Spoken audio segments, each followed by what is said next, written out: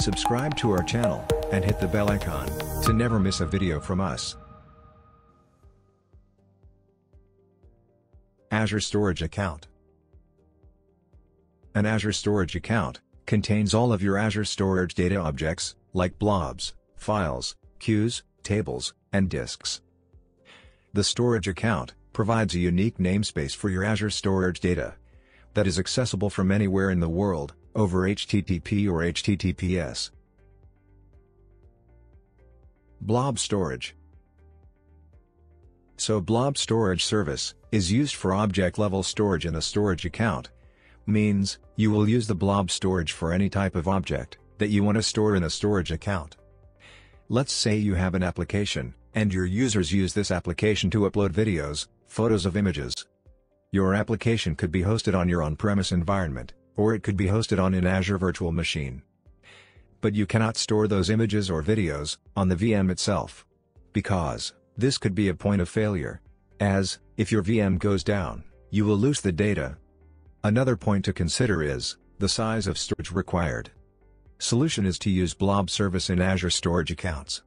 So, the key benefits of blob storage are: first, decoupling, which means that your service which is hosting your videos is separate from your application and your virtual machine. So if it goes down, you still have the files in the storage account. Next, it is a highly available, highly reliable and highly scalable service. So you don't need to think about the amount of storage in the storage account. This is automatically managed. It is also used for storing your disk files for your virtual machine. The Azure disks are block-level storage volumes for Azure VMs. Blob storage is ideal for the following. 1. Serving images or documents directly to a browser. 2. Storing files for distributed access. 3. Streaming video and audio. 4. Writing to log files. 5. Storing data for backup and restore, disaster recovery, and archiving. 6. Storing data for analysis by an on-premises or Azure-hosted service. Blob storage offers 3 types of resources. First, the storage account itself, then, a container in the storage account, and then, a blob in a container, which contain your files. With Azure Storage, you have the option of following tiers. 1. Hot storage, optimized for storing data that is accessed frequently. 2. Cool storage, optimized for storing data that is infrequently accessed and stored for at least 30 days. 3. Archive storage, optimized for storing data that is rarely accessed and stored for at least 180 days with flexible latency requirements.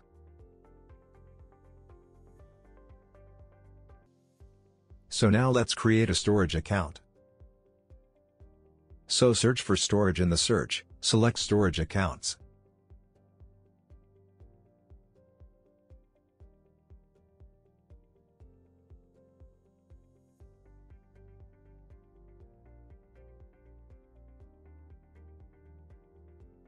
Then, choose your subscription and resource group. Then, give a unique account name.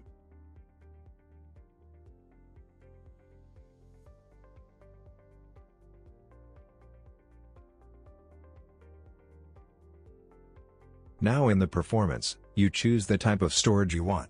Standard storage accounts are low cost and backed by magnetic drives, while premium storage account is backed by solid-state drives. Now here, we select the type of storage account we want. Now next you have an option for replication strategy. This ensures that your data is always replicated, and hence providing high durability and availability.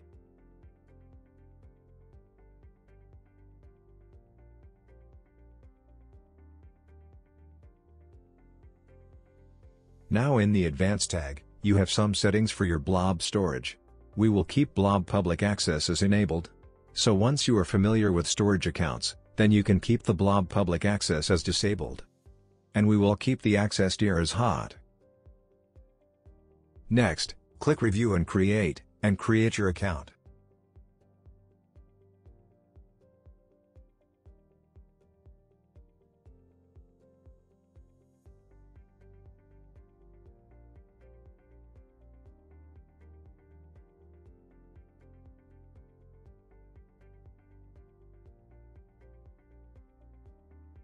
Once your account is deployed, go to the Overview section.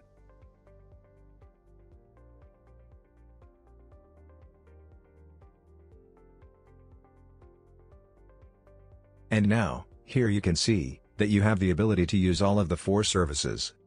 Here you have the container service, the file share service, the table service, and the queue service. Now let's create a new container.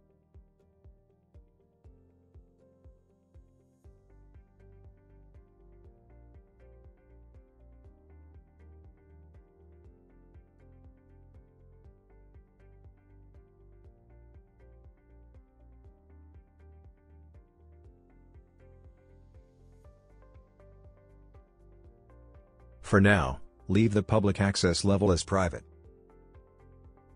So now, go to the container. And let's upload a file.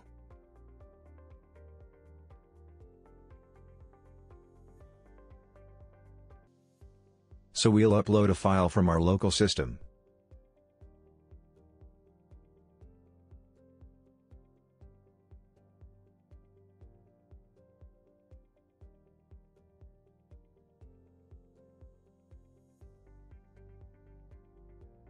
Now, as the file has been uploaded, let's click on the file.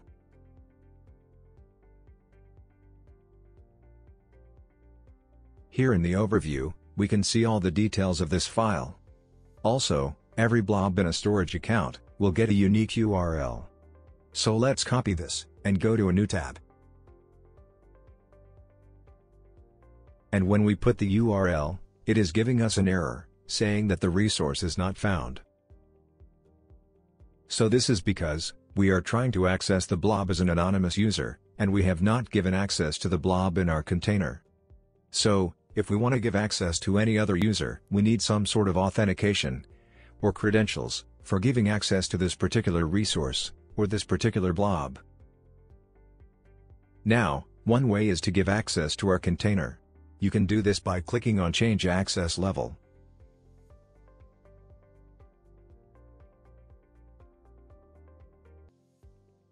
So now let's see how you can give access to the storage account in another way. Now, if you go to Access Keys, by default, you get 2 keys. So Access Keys gives you another way to access your storage account. Now, the reason why there are 2 keys is just for security purposes, in case one key is compromised. Next, we also have something called the Storage Explorer from Azure. It is a free downloadable tool, and it can be used by you, or anyone, to access the storage, just by using the account credentials, or by using the access keys. For more such videos, subscribe to our channel.